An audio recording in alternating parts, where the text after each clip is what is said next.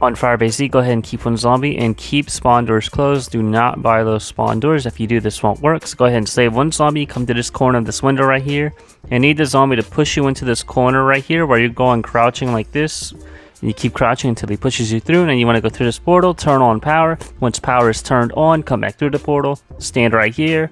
Everything will pile up like they used to in the same old spot. Now Mangler's long range attacks can still hit you here sometimes, so that's pretty much it. Enjoy. Have a great day.